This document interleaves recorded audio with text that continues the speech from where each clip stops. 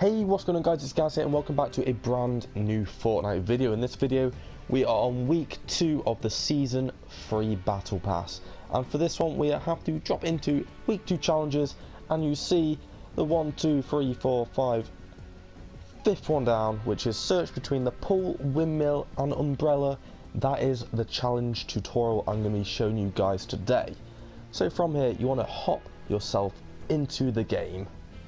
So once we're into this little pre-game lobby, you want to be making sure you hit open that map button right in the middle of your controller, and you'll see your little flight travel going through. So for this it is the windmill, the pool and the umbrella. So the umbrella is right here, the pool is right at the motel, and the windmill is at Anarchy, and our location is about here. Okay, so as soon as you jump out the bus, just above my blue little hat there is the shape of the umbrella. The motel is over there and the windmill is over in Anarchy. So you need to be looking for that little wooden shack there that you can normally build up to, and it is a tree just to the right of it. So let me just fly down.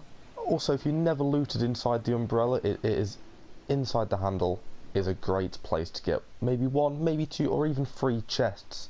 So from here you want to be coming down to this tree right here, and you need to have a little walk around, and there we go. That is how you do the week 2 challenge. So if you guys have enjoyed this video and want to see more just like this one, make sure to hit that like button, drop a comment, and I'll see you in the next one. So thanks for watching. I'm Gaz and I'm out. Peace.